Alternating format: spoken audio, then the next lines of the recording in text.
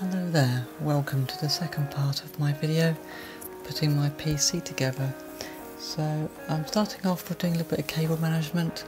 The motherboard cables aren't long enough, so I'm using a little extender so that I can put the motherboard power cables behind the motherboard and route it around the back so they're not getting in the way of the airflow. So yeah, I'm just tucking those in there. And I'm going to look at doing the fans. The fan at the moment is just held on by screws. I'm going to replace that and use rubber, like rubber grommets, and they isolate the fan from the case, so they stop any kind of vibration noise. So that's what I'm doing here. There's four of those to do. Apologies for the state of my hair in this video. We've just come out of lockdown, but there was still months wait for a hairdresser, so I had my hair done at this point. So yeah, I'm looking a bit raggedy and I hadn't had my hair done for probably about 10 months. So yeah, it's had seen better days. Don't worry, it's all been sorted now. But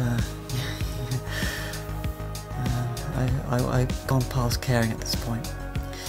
Yeah, so let's get these rubber grommets in, putting them nice and tight. And then, yes, as I say, they just isolate the fan from the case. And as it's a thin metal case, it will just rattle with normal screws in. Yeah, doing a bit more cable management behind there, get some cables put away. Checking where the power cable and data cable are going for my DVD and hard drive. Getting that all sorted out. Right, so now I need to remove parts from my old computer. This is my old machine. I've taken the front case off. So now I need to remove the card reader. This is what I'm removing here. Taking that out, and then I'm going to remove my hard drive. I'm going to have to put a card reader in a caddy because the new case hasn't got a 3.5-inch drive bay. It's only got to be 5 1/4. So I think I do that off camera, but I put the card reader in the caddy. I know I put that away, but I need to get it back in a minute. Here we go. I need to get the graphics card out because that's one of the important things. I need to get my graphics card out. That's stuck in with a clip at the bottom as well, which in this case is really hard to get to. It's buried underneath the graphics card. You've got to push it down to be able to pull the graphics card out. And do it with quite some force as well, which is a bit of a pain. But eventually I do get it out. And the other cable there was just a thermal sensor for one of the fans. That was a low profile case, and I'm going into a normal case, so I need to change the back plate over. So here I'm just undoing the back plate, taking that off, and you can see a nice black one. It doesn't come through as black, I spray painted that black. Just to match the case, it looks better. I was having a really tough time with the internal screw on this one. Oh, it took me several goes. I mean, I've clipped it here, but it took me hours to get this screw in. And you can see me sort of angrily wave it at the screen in a minute because I was so really annoyed with it. Right, now so putting the hard drive in its caddy, sliding caddy. Ooh, watch for that one falling off the table, put it back on again. So yeah, you have to push them into the hard drive and then slide it onto the caddy. The eagle-eyed amongst you will notice the pack of hobnobs there on the top left hand side. I'm not sponsored by McVitie's, but if anybody wants to send me some hobnobs, chocolate ones preferably, I'd be very much appreciated. They are my favourite.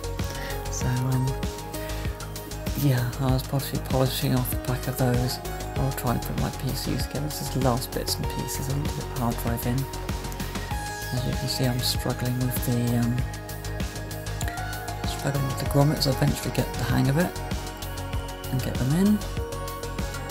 Well, I can't use screws like any normal component, I don't know, but there you go. So I'm just fiddling around with it, making sure they're all in nice and tight.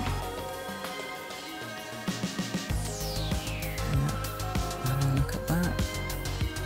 pointing, and then I'm showing you which direction they're going to the case. Right, grab the case, put it the right way around, Leona. Won't go in there. There you go. Right, slide the hard drive in. All clips in, that's nice. No, I can't undo the case. I can't undo it that way, Leona. I was trying to get the graphics card out for some reason. Now I'm realising I have my DVD-ROM drive in the wrong slot, so because the SATA cable won't reach, so just repositioning the, well, it's a Blu-ray drive really, it's not a, yeah, it's a Blu-ray drive, and just getting all those screws put back in.